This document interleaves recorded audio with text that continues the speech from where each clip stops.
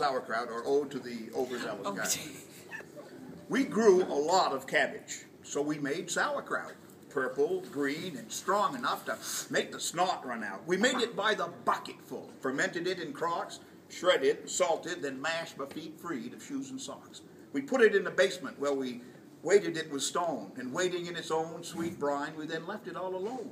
'Cause like wine, like cheese, like love itself, sauerkraut is always better aged. Plus, it has an active living culture, unlike where I was raised. A full gallon crock every day from mid-July through Halloween, and when Thanksgiving rolled around, they numbered 114. We really like our sauerkraut. We consider it quite the treat, but suddenly we were scooping kraut onto everything we'd eat.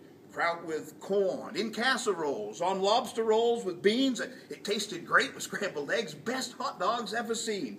Yes, there were Reuben sandwiches, of course, and sausages by the score, but I knew we had an issue, Bob Welch, when we made sauerkraut s'mores.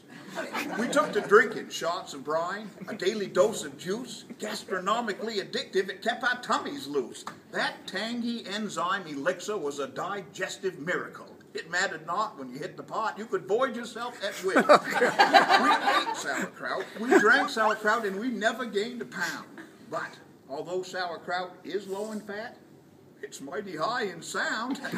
Dear Lord, that backside bugle with black reveille each dawn, then improvise merry jazz riffs as the days wore on and on.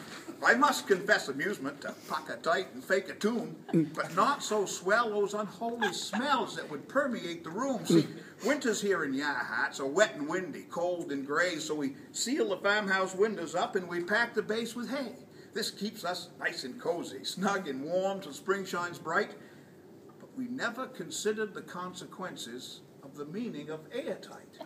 And so savoring sauerkraut's symphonic sounds and that sauerkraut sachet, we spent that long cold winter eating all the kraut we put away.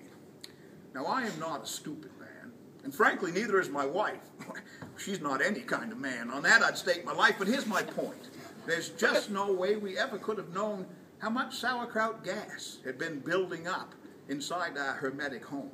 Still, everything would have been just fine when April rolled around and we opened up the windows and raked the hay up off the ground. But here's the thing. Before the spring, my brother came to spend the day, and the way it goes, the day he chose was the day we were away. Well, Joe let himself in. He always does. We gave him his own key. He walked into the kitchen, sat down to wait for Ma and me. Now, I do not tolerate smoking. And I have told him straight before, if you want to suck them cancer sticks, Joe, do it outside the door. But brothers, they're like babies. When there's no one around to see, they do exactly as they please. So it seems to me.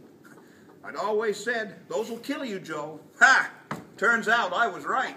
Because when he flicked his bick, my friend, my brother saw the light. As did everyone who lived for miles and miles around, and they say as far away as Eugene they heard the sound. Our farm was gone. It was just a smoking hole. And as for my reformed smoking brother, an earlobe with his diamond stud was the biggest piece recovered. But we rebuilt. A brand new house, as you can plainly see, and while we did, we forged as well a new philosophy. For as ye shall sow, so too shall ye reap. That's now our family adage, and yes, we will keep gardening. Still, we're never growing cabbage.